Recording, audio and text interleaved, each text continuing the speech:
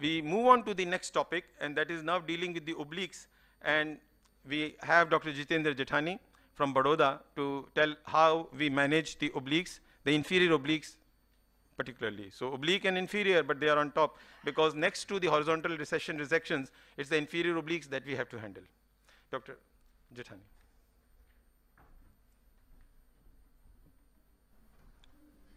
Good afternoon, everybody. Thank you, sir. At the outset, I would like to thank Sharma sir for giving me the opportunity to be part of his instruction course.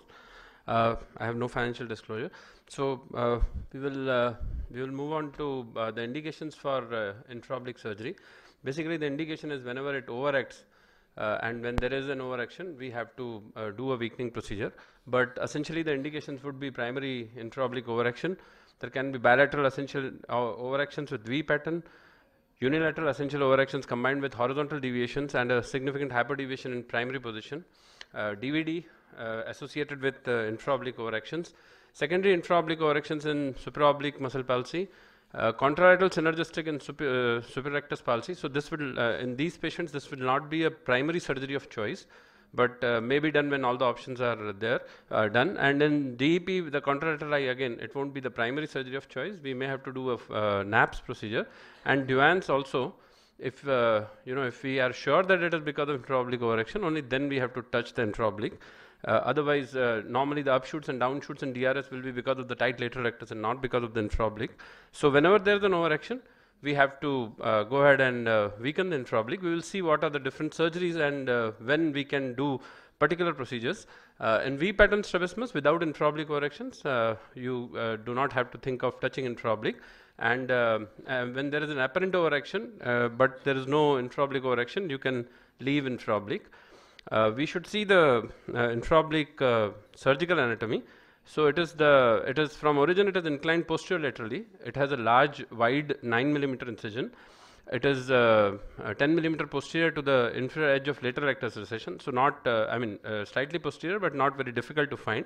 And posteriorly, it extends up to 5 mm. So it is very close to the optic nerve. So we should always be very cautious when we are dissecting the posterior part of intra-oblique, especially when we are trying to cut the intra-oblique and detaching it from its insertion. The maximum muscle length available for recession is 12 mm. So you cannot by any way try and do a larger recession than 12 mm.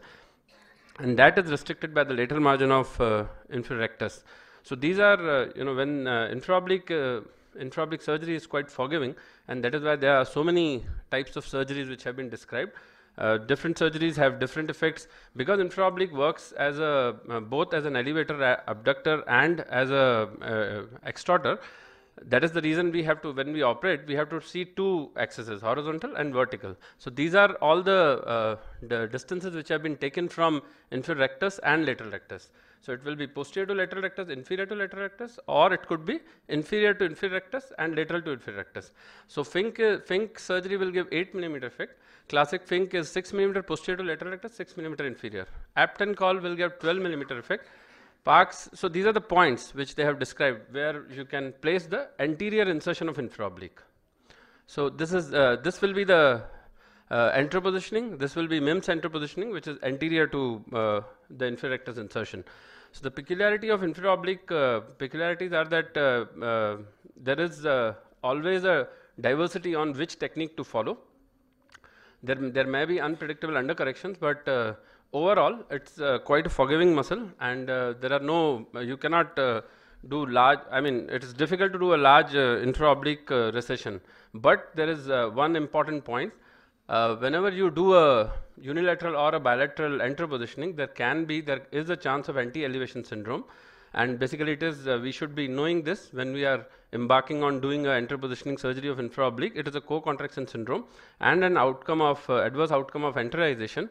So what happens in anteriorization, when you put the muscle anterior to the equator, very close to the inferior rectus, it acts as a depressor, and in abduction, it acts as a depressor and superior rectus is acting as an elevator. So it is a co-contraction syndrome, and that induces the apparent overaction of other eye elevation and adduction. So that induces a reduced palpebral fissure width and a Y pattern.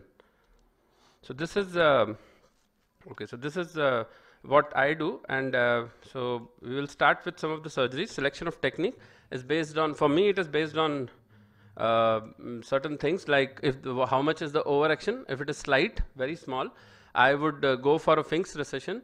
When there is a slight overaction, bilateral symmetric overaction and a V pattern, we can do a Fink's recession. And if it is a moderate overaction and there is a V pattern, we can do a graded recession. We will see what is the graded recession. But this is the infraoblique Fink's recession. You go 6 millimeter posterior and 6 millimeter inferior to lateral rectus. So that is classic Fink's. You can augment it by going 6 millimeter posterior and 8 millimeter posterior and 6 millimeter inferior, and that gives a recession, further recession of 2 millimeter, which is around 10 millimeters. So this is a Fink's recession.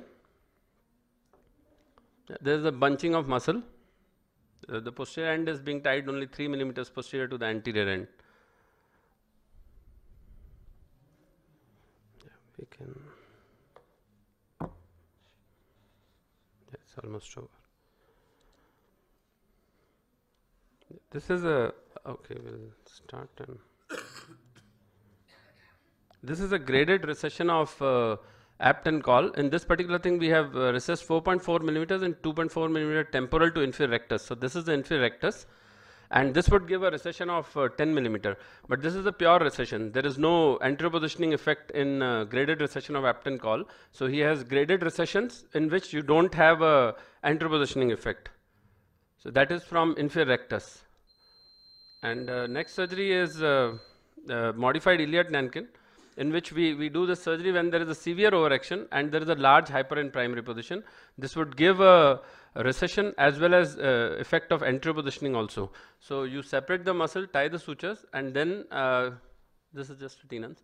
So we hook the inferior rectus and we pass the suture close to inferior rectus, and the second suture is in the line of inferior rectus. So it is the insertion, the new insertion is parallel to the edge of inferior rectus, the temporal border of inferior rectus. And then there is Park's recession, which is which gives a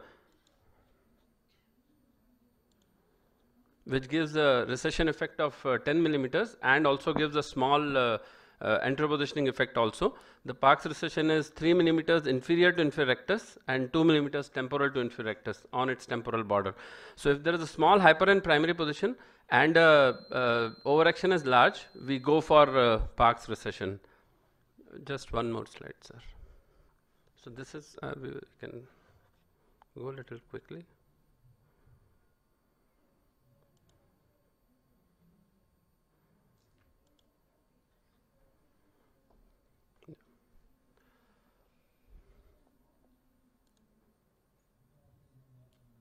Yeah, so we go 3 millimeter inferior and 2 millimeter temporal to the inferior rectus, which is the Park's point.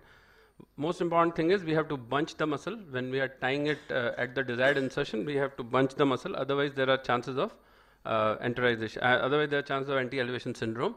And this is the true anteriorization with bunching.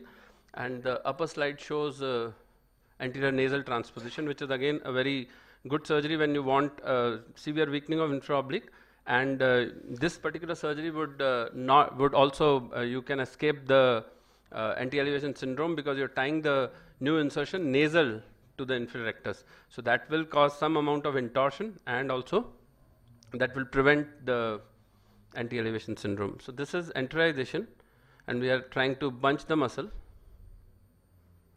This is done when there is severe overaction +4 and there is large hyper in primary position.